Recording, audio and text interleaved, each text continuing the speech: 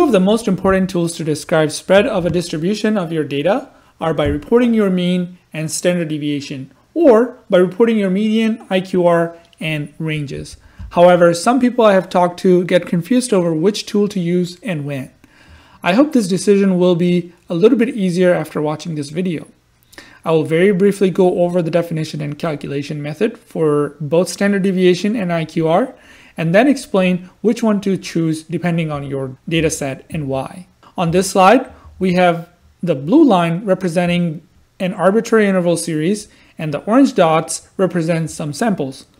On this example, we have 11 data points. So if we take our median, which is the middle data point, then Q2 will be on our sixth ball from the left. Then if we take the median of the right side of Q2, then it will be the middle point of these 5 balls. Similarly, if we take the middle point for the left side, it will be the middle ball or the third ball from the left, which is the middle ball of the 5 balls on the left half. So you've essentially identified Q1, Q2, Q3, which are the split of your quartiles, quartile 1, 2, 3, and 4. Once you have Q1, Q2, and Q3, now you can proceed to calculate the interquartile range, IQR, which is Q3 minus Q1, essentially gives you the distance or the spread between Q3 and Q1.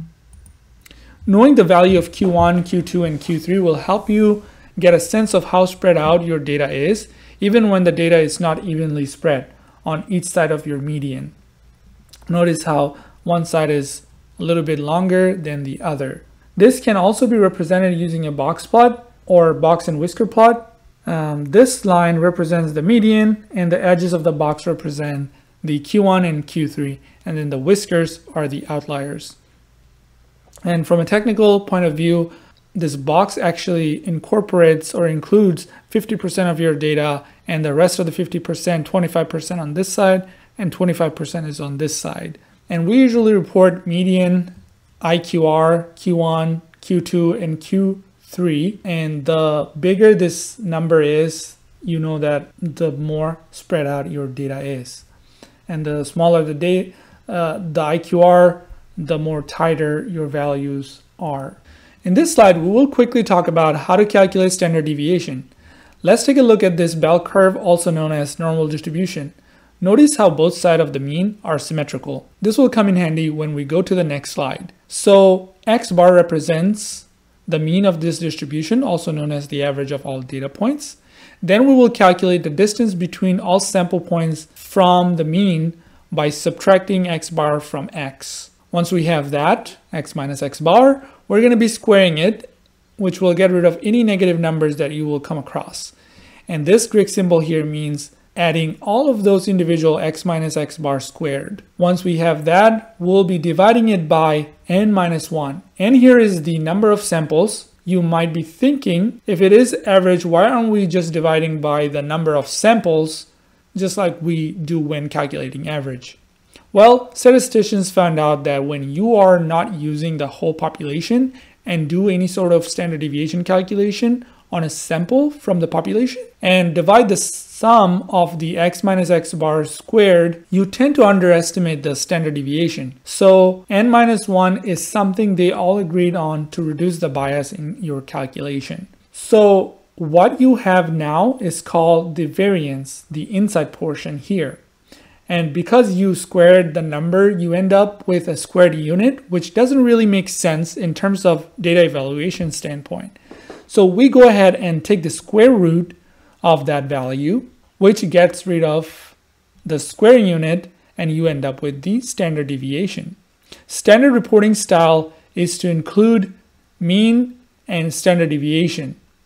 If this value is high, that means your data set is dispersed, and low number represents tighter data point, which can also be thought of as you have high likelihood of finding values closer to the mean when randomly drawing samples. In this slide, we'll take a look at a case study where the distribution is skewed to the left. This will give us a sense of when not to use standard deviation approach. This represents income of a sample group. As you might expect, majority of the people are earning low wages and very few people are with really high income. If we take mean of this data, it will be 24,000 and then standard deviation will be $27,500. It's shown on the histogram by the two dashed lines. What the 27,500 mean is that if you add or subtract the number from the mean, it will give you a sense of the income of majority of the people, which is about 68%. However, you can see that if you subtract the 27 from the 24, which is your mean, you will end up with a negative number, which doesn't really make sense in real life. So this is one of the shortcomings of applying standard deviation to data sets that are not closer to symmetrical in shape. Now let's take a look at the same data set and calculate IQR. The median of this data set is $16,500 and the IQR here is $28,000. This number just tells you how much spread there is in your data, like we talked about earlier.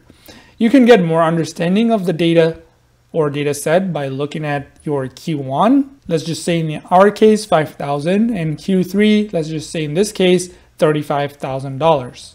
And you can go ahead and say that 50% of your samples earn between that $5,000 and $35,000.